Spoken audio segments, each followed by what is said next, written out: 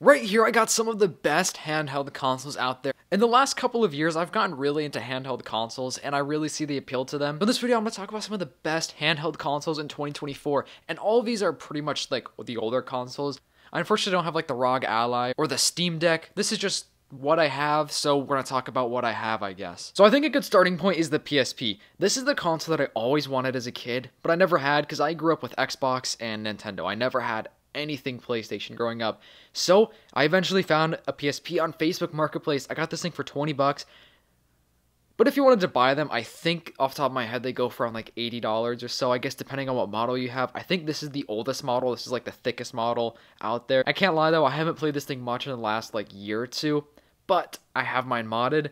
What's awesome is that you could download PS1 games on this, so like I have Marvel vs. Capcom, which is an amazing game, by the way. Crash Bandicoot, which I haven't played too much of. You know, I got some Sonic, Midnight Club. Run 2006 is such a fun game. If you get a PSP, I highly recommend getting this on the PSP. I don't know, the thing about the PSP is that like, it's easy to put in your pocket because it doesn't have any like thumbsticks coming out. That's the issue with the PS Vita, in my opinion, is that you can't slide it in your pocket because of the thumbsticks. Even though the PS Vita feels great, it's so much harder to be, transported, if you're going anywhere. Even though I didn't have a PSP growing up, it's just like one of those really nostalgic consoles to me. I just love the design of it. I think the design is probably the best part. There are some really, really fun games on the PSP though. Especially if you mod it, it's endless. There's so many fun accessories that you can get for it. I would give this console like probably a 10 out of 10. Honestly, every single console that I have in this video though is a great console in itself. Like they all have their own huge pros and cons. The PSP is 100% without a doubt a console that I 100% would recommend. I think it's one of the best handheld consoles, one of the best retro gaming handheld consoles out there. And you could also download like Game Boy games on here if you haven't modded, which I would prefer just to play it on my Game Boy or my, 3DS. Over this, of course, it kind of looks a little stretched out, the resolution and everything, but overall, it's a really great console. All right, so I'm going to move on to the Nintendo DS/DSi. So these two consoles obviously aren't drastically different. The biggest difference, obviously, is the Game Boy slot on the DS Lite. That's the biggest pro for me, right there, is the Game Boy slot. So these are both wow, that was loud. These are both extremely nostalgic consoles for me personally. The biggest upside about the DSi though is the build quality. I think the DSi feels way better than the DS Lite. The DS Lite is obviously cheaper, it's older, so it kind of feels a little bit more cheap, more plasticky, but the DSi feels so good in the hand. And the DSi has like a matte finish, which I think is just really nice feeling. Obviously, there's no Game Boy slot in here, which kind of is unfortunate. I'm pretty sure you were able to download Game Boy games off the DSi shop or whatever it's called. And you can also mod your DSi. I don't have mine modded. I don't really have plans to mod mine because, right there. If you're wondering what game is playing right now, that's Fossil Fighters. That's a really, really amazing game. I highly recommend that game. But if I were to suggest a DSi or a DS Lite, I think I would probably suggest the DS Lite just because the Game Boy slot. I think that just makes it a little bit better. Of course, the DSi has the camera, which is really awesome, but I don't feel like anyone really cares that much about that. The DS Lite, though, I think is my pick over the DSi, even though the DSi is amazing. You can't really go wrong either way. So I guess with that being said, let's move on to the 3DS. I made a video recently about the 3DS. Of course, this is the 2DS XL, but it's a 3DS. And if I could go back when I was actually buying this, I probably would have purchased the new 3DS XL. I think that's probably the best 3DS console. The reason I got this one though is because this is like the final iteration of, the DS family. I think the design is really cool, and I got mine a lot cheaper because of how like damaged it is. Like mine is extremely worn and scratched.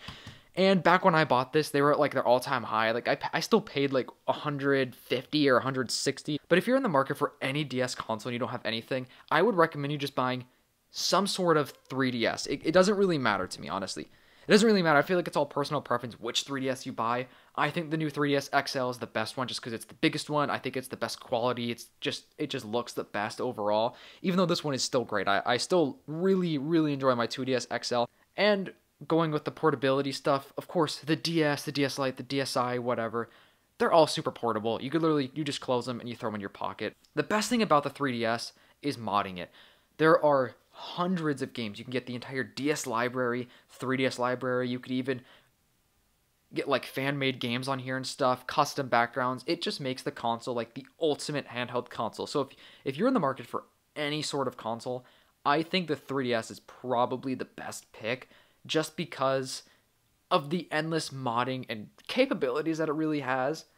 And of course it has the camera, which once again, is kind of a cool feature, but doesn't really matter. But I'm currently playing through Pokemon Black, and then I'm going to start, like Luigi's Mansion. I really want to play Luigi's Mansion. I also think that the community behind the 3DS is really, really cool. There are like hundreds of thousands of people in the community that are just like so nice, so kind, and that are constantly updating things that you could still download on the 3DS because it's not supported by Nintendo anymore.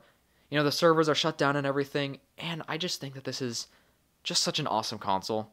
Going on with Nintendo again, most of these are Nintendo pretty much. It's pretty much Nintendo and Sony, I guess. That's pretty much all I got today. This is the Game Boy Advance SP. So as far as what Game Boy model is for you, once again, I feel like that's personal. Of course, the original Game Boy is huge. That thing is so bulky. The Game Boy Color is also a little bulky, not as much as the original Game Boy though. I think the best model of Game Boy is the Game Boy Advance SP. I have mine custom modded with an IPS screen, so my screen looks amazing. It's not a backlit screen anymore. It looks so good. This thing glows like crazy. It really changes the entire experience of any game you play. So if you get any Game Boy, I think that I highly recommend you getting an IPS screen because it looks fantastic. What I like about the Game Boy Advance SP is it actually has a built-in battery, so you could just plug it in and it'll recharge, so you don't have to be wasting a ton of batteries. Also, it's extremely portable. This thing is so tiny, it literally will fit in anyone's pocket.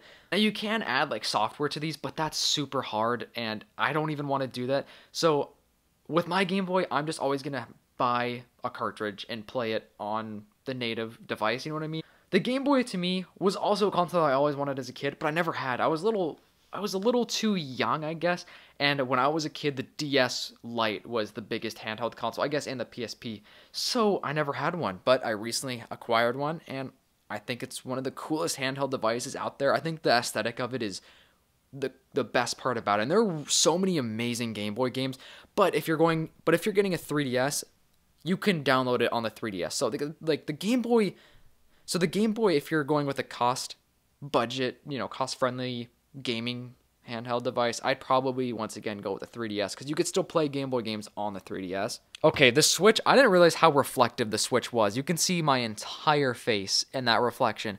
But the Switch is honestly one of the best Nintendo consoles ever made. I think the Switch is amazing. I think the games on it are all amazing. The portability, that's what kind of gets me though. It's kind of big, and of course the joysticks, the thumb sticks, whatever, they pop out, so it's kind of hard to be a little more portable, like as portable as the Game Boy and DS and stuff like that. But I think the Switch is amazing. I feel like there's not much to say because I feel like everyone has a Switch. It's like, I think it's about to be the best, like, highest selling console of all time that is going to beat the PS2 because the PS2 was the highest selling console of all time, which is crazy. But I think the Switch is great. So many amazing games.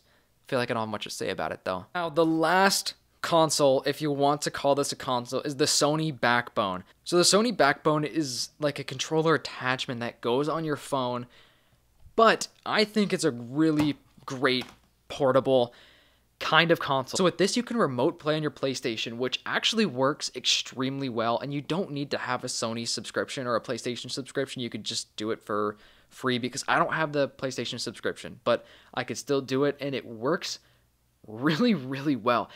Better than Xbox in my opinion. So there's a Sony Backbone app where you can play, like Xbox remote play or just like straight from the Game Pass. You could play games. You could play Apple Arcade, PlayStation. You could actually play Steam games on here as well, GeForce.